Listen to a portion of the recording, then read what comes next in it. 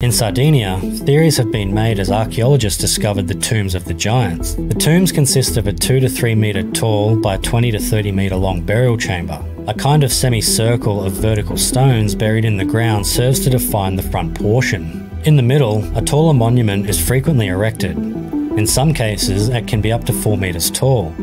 According to popular belief, they were graves for giant-sized men who once lived on the island. Others may have linked the graves to the tombstones of the fabled city of Atlantis, while others claim that enormous bones have been discovered inside the graves. Do these tombs actually reveal the presence of giants in Sardinia?